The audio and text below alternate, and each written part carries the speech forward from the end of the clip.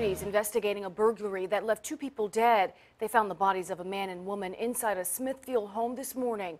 10 on your side's Kara Dixon was at the scene today. Kara, what have you learned? Brandy, police have not identified the victims, but I spoke with family members at the scene who say it was an 80-year-old woman and her son who were killed inside. They told me off camera they don't know who would do this. A neighbor is also feeling that same shock. They're hoping to catch those behind this soon. I don't know why they would have hurt her. It's a question many are asking tonight after an 80-year-old woman and her son were killed at this home in Smithfield. I saw all that tape across the front of her property.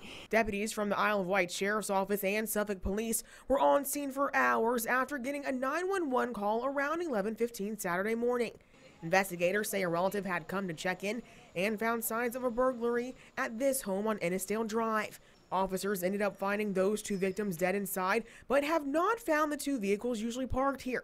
It's something one neighbor who's best friends with the elderly woman noticed missing a few days ago. The only time that her vehicle's not there is if she's having some work done on it. This neighbor didn't want to go on camera or identify herself because she's afraid whoever did this could come back to her community. It's scary to me to know who did it, and I'm living right here. This woman is asking for help to find out who did this to her friend, and so are police. You can help by looking for those 2 missing vehicles. One is a 2010 gray Ford F-150 with Virginia plates KFJ 6882. The other is a 2001 beige Chrysler van with Virginia handicap plates M435-4. Finding these cars could help to find whoever committed this crime against people loved ones say they'll definitely miss. Whoever did this is really, really sick because these 2 people were 2 good people.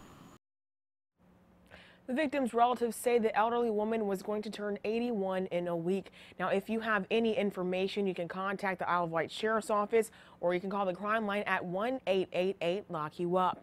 In the newsroom, Kara Dixon, 10 on your side.